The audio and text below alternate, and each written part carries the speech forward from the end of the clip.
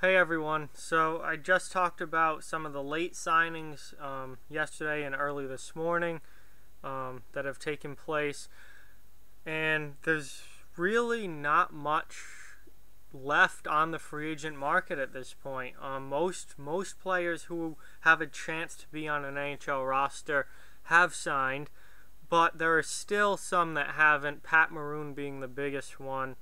So let's talk about the 10 best free agents who are still available as of my recording of this. Again, these guys could sign at any time, so this video could become outdated very quickly.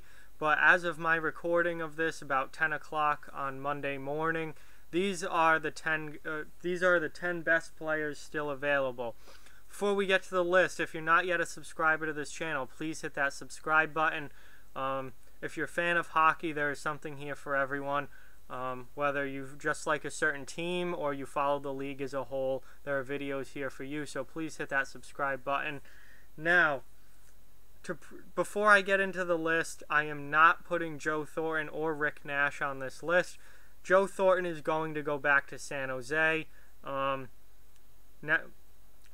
San Jose was waiting on John Tavares' decision before they made that move, because obviously if Tavares went to San Jose, they weren't going to re-sign Thornton. Tavares is in Toronto, so San Jose is going to probably almost guaranteed re-sign Joe Thornton for I would assume at his age a one-year deal. And Rick Nash may not even play next year. He is seriously contemplating retirement. He's foregone the July 1st free agency. He said he's going to wait and see if he even wants to play. I would not at all be surprised if Rick Nash retires and doesn't play next year. So I'm not even going to bother putting him on this list, because the more that time goes on, the more I really think he might retire. Alright, list time. Here are my picks for the 10 best remaining free agents on the market. Number 1 is obviously Pat Maroon. Maroon is a solid player. He can play on the second or third line. He can score 20 goals if he's put in the right situation. Really big power forward. He can hit and fight as well. He's going to be a solid pickup for some team. He has offers on the table, so it's not like no one wants Maroon. He has offers. He's just waiting it out and really taking his time and making this decision and where he's going to go. Next up, Calvin DeHaan. He's probably the best defenseman. He is the best defenseman still available, coming from the New York Islanders. The fact that DeHaan is the best defenseman available really shows that there's really not much left on the market. And DeHaan is a bottom pair defenseman. He's really nothing spectacular. He's a solid guy to have as a 5 or a 6, but he's really not more than that.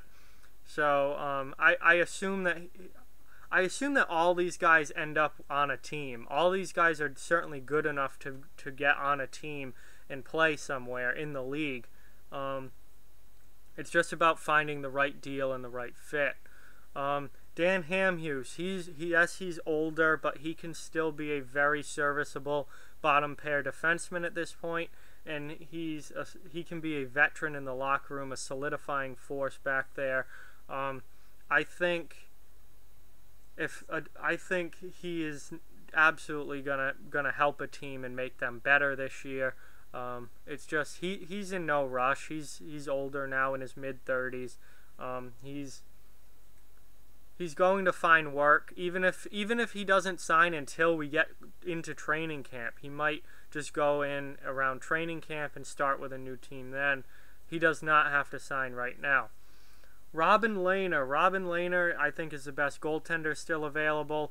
There's really not much out there for goalies.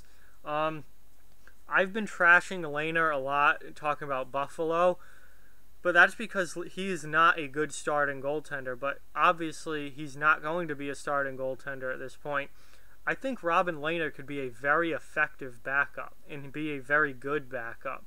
I just wouldn't want him playing, 60 games a year. But if you give him 25 as a backup goalie, I think he can do fine in that situation.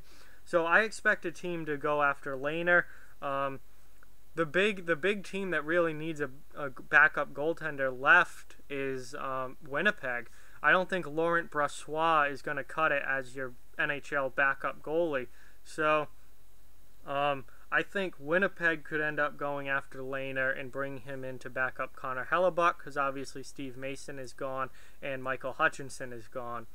So if I were Winnipeg, I would bring in Lehner as the backup and then have Brossoit as your organizational third goaltender, have him playing in the minors, and then get called up if an injury happens. Brian Gibbons had a really good year in New Jersey last year. I think he did enough last season to earn himself probably a one-year deal somewhere as a extra forward or as a bottom six forward. He's not somebody who's probably going to play every night, but he is someone who can give you some offense from your bottom six and be a quality player when he gets a chance to. Alexei Emelin, he is coming out of Nashville. He's another bottom pair defenseman. But he's physical and he's good defensively. He's not going to give you much for offense, but he can definitely be an effective bottom pair defenseman. Certainly would be a very good seventh defenseman. I certainly expect him to sign somewhere in play next season. Dylan DeMello coming out of San Jose. He's another guy. He's a bottom pair defenseman, but he can be a good bottom pair defenseman. So I certainly expect him to sign. Kari Lehtonen, really the only other notable goaltender still available. Lehtonen obviously his career has gone down the toilet in Dallas. The last few years have been really, really bad. I don't know if he gets signed. There's really not much out there as far as need for backup goaltender. Winnipeg is really the only glaring one who needs a backup goalie. If I were Winnipeg, I would go with Lehner well before I go with Lehtonen. So Lehtonen might end up out of the league given his age and how the last few years in Dallas have gone. So it could be retirement or off to Europe for Kari Lehtonen. Christian Folin, another depth defenseman. He was in LA last year. He's just, you need depth on the back end because you know you're going to have injuries throughout the year. So he can come in and be a 7th or 8th defenseman and help a team that way. And lastly, number 10, Derek Grant, depth forward, probably not an everyday NHL player, but somebody who you can call up if there's an injury. He can play in the bottom six, and he could be an extra forward if need be. So I expect most of these guys to all get contracts, if not all of them. Lehtonen, as far as who's most likely not to get signed, it's Kari Lehtonen, just because the need isn't there, and he's been really, really bad.